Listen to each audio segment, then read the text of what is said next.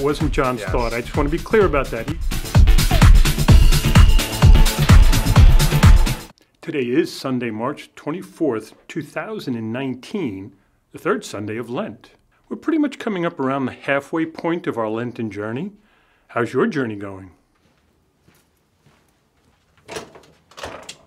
One of the things I've discovered in my own journeys of faith is that Lent is a trying time because I've made promises to myself, I've made promises to God, but I sometimes find them difficult to keep. Now, it's not that I'm a failure or anything. It's not like I haven't made progress in the spiritual journey. But sometimes when we evaluate our progress, we begin to realize that we're not doing as well as we wanted to. It doesn't mean we quit, though. I mean, we know the temptation is real. When we're not accomplishing, we feel like failures. And when we feel like failures, we have a tendency to just quit.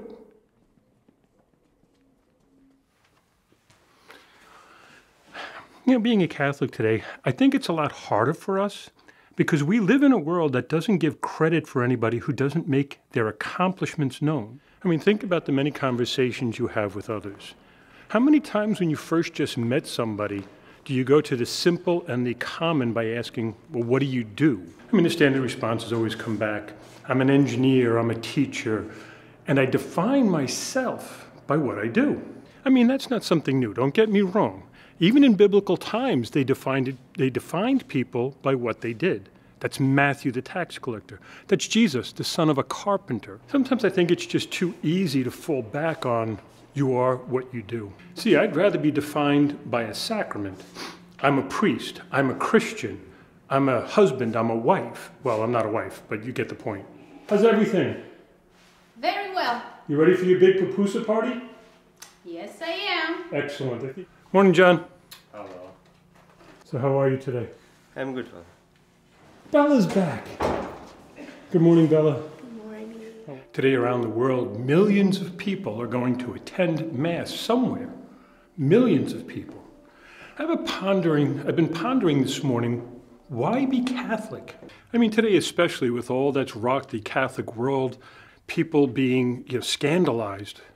Why be Catholic?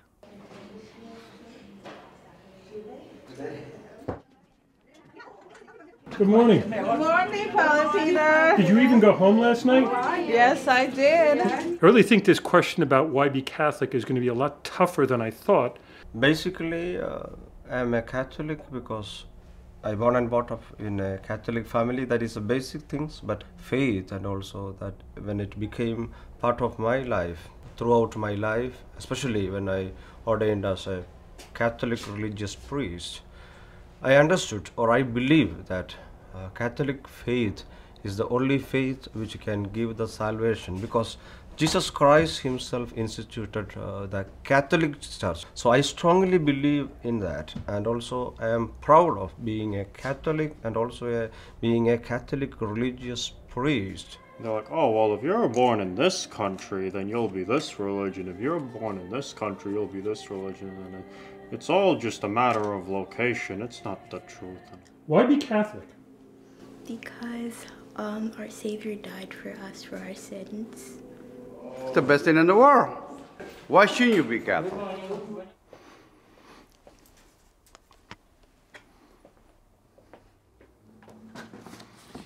All right, I'm back to the Catechism.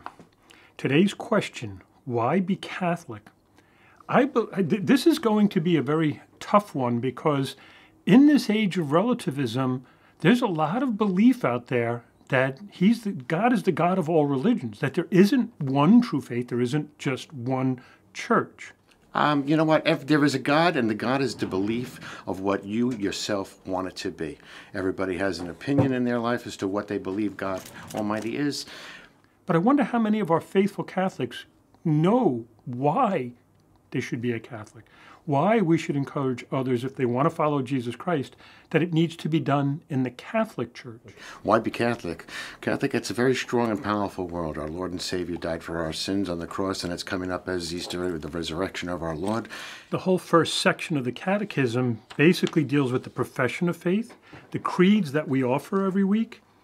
That creed, I think, is so important. Credo, I believe. Morning, Jan. How are you this week? I'm good. Hi, vlog.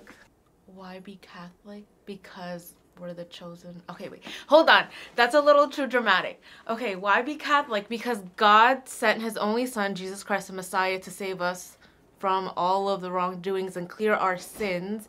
So that's why we should be Catholic. Because God literally sent his only son to save us.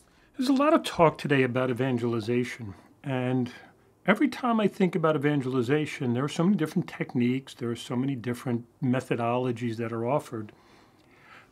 For me, though, I think behind it, we have to ask certain hard questions that we're prepared to answer. Who is this Jesus Christ? Who do people say Jesus Christ is? Catholic.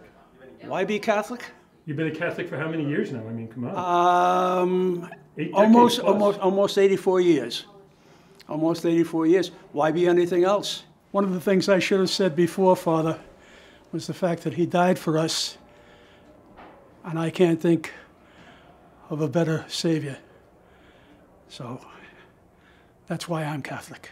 Because God sent his only begotten son to save us from all of our sins and give us the option to repent, reform our lives, follow his church. One of the things about being a Catholic, for me especially, is the privilege that I have of being able to be close to my Lord, to have that personal relationship with him, to be able to live the faith in ways that I can only do within the church. But here in the Catholic Church, we have the power of the Eucharist, we have the power of the sacraments, and without those sacraments, I think I would be lost. For me, being Catholic is, believing in Jesus, believing that Jesus died and, resurrect and... I love Jesus, and it's the church that he created. So I just have to follow him. I think for me, being Catholic, the main thing is the sacrament of the Eucharist, just being able to receive Christ every Sunday, being in the presence of him, reliving the whole sacrificial experience. For me, that's being Catholic. For those who don't believe, it's hard to explain. But the Eucharist, as a Catholic, the Eucharist is so different. It's so powerful to know that what Christ did on the cross, what he did at the Last Supper, is what we're still doing today. We're doing it in memory of him, but it's more than just a memory. It becomes real. He becomes present to us. Wow, that alone is a reason for me to just stay close to Christ in the Catholic Church. And you see, all the sacraments there in the Catholic Church, that is instituted by Jesus Christ, starting from the baptism onwards, because under the Eucharist and the sacrament of reconciliation. That he sacrificed everything for me, and that because of that sacrifice, I should honor him and love him. Okay, so here's my real struggle today. I live in a world of relativism. I, even at one point in my own life, was a grand relativist. Under relativism, it's all the same no matter where you are. Everything is equal. All things are pretty much the same since we're all imperfect and we all have our problems. Yet, that's not true when we talk about the Catholic Church, the Roman Catholic Church. There is something very different about Roman Catholicism. It's the truth. Because it's the truth? Yes, I am Catholic. Because by the meaning of the word Catholic, it is universal, the universal love of Jesus Christ. It's the best thing in the world. If you're a Catholic, try to answer this question for yourself. Why? Why are you a Catholic? Why am I a Catholic? The Catholic Church is just a phenomenal thing that Christ would give us. Such a beautiful gift that he's given us. Such a wonderful way for each and every one of us to grow closer to him.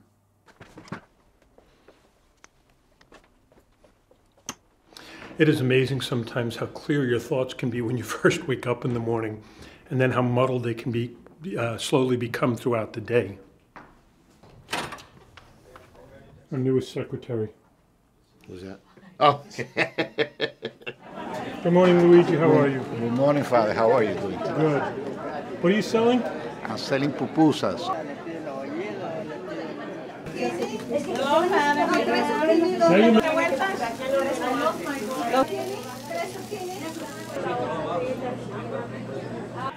Hey, how's it going?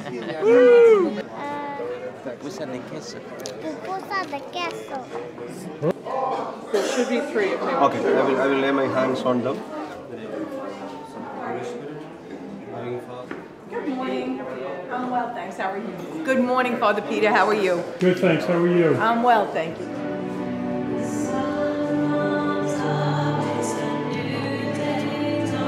I have to admit, today has turned out to be quite the lovely day. Beautiful day indeed. We're here as Catholics. We come to worship our Lord. Every Sunday, we have millions and millions of people around the world. You know, to be a Catholic is a privilege. It's a gift. It's a very powerful thing. I find the privilege in being that I can be close to my Lord. I can be close to my Savior to the point of receiving Him in the Eucharist. It doesn't get any more intimate than that. It's just a little after 12. I'm going to get ready now for the 12:30 Mass. I know that a lot of us have a lot of prayers and intentions, and I will keep your intentions in my prayers during this Mass.